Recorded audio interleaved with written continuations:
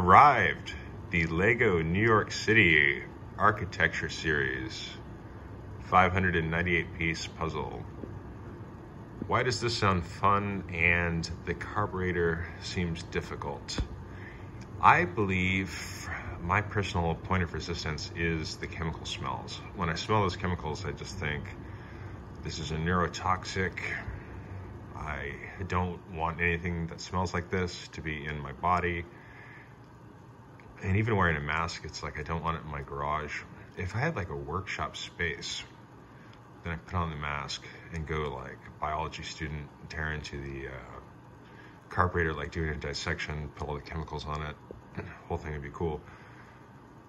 Because the carburetor, I have taken it apart, but I didn't want to give it a good cleaning because I was just like, man, that smell is just way too toxic. I don't like chemicals.